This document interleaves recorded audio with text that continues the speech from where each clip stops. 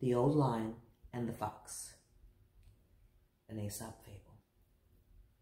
A lion, enfeebled by age and no longer able to procure food for himself by force, determined to do so by cunning.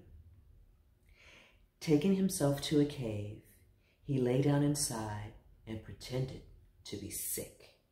And whenever the other animals entered to inquire after his health, he sprang upon them and devoured them.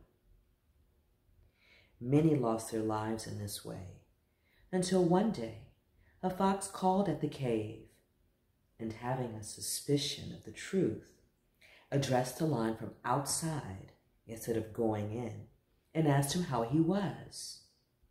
He replied that he was in a very bad way, but, he said, "Why do you stand outside? Pray, come in." "I should have done so," answered the fox, "if I hadn't noticed that all the footprints point toward the cave and none the other way." The moral of the fable: take warning from the misfortunes of others.